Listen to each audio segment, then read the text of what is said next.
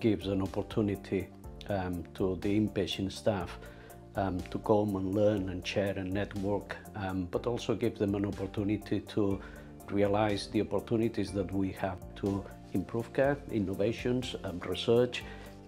Every discipline takes part, gives people the opportunity to present, sometimes for the very first time, to start doing research, to start doing little service that hopefully will increase their capacity to develop their own skills into research. I'm thrilled to see so many frontline staff here at this conference. It's given us some real examples of evidence in practice, the allotment project, the supervision, and I think we've got some key takeaways of how we can work across professional groups and take the learning from, for instance, the supervision project and implement that in perhaps nursing and other areas.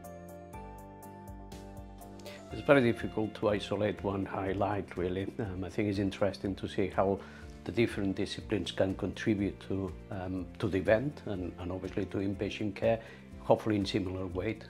If I have to pick something, will be the last session with Joanna Cannon, how art can inspire us all to improve and to enjoy the work that we do.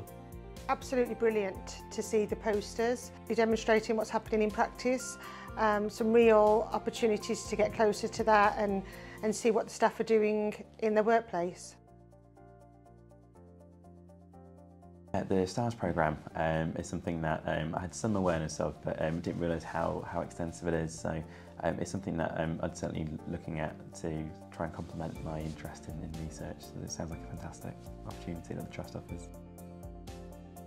It was fantastic to hear about the creativity around the allotment project and what the outcomes from that were. The whole thinking and organisation beyond what the allotment had to offer, but more importantly the possibilities that is open, and with it really opportunities to research, to improve care, and the benefits that sometimes as a doctor I'm not particularly conscious, but highlights the importance of occupational therapy in our patients, importance of relational care, and what really patients enjoy and want to get out of an inpatient unit.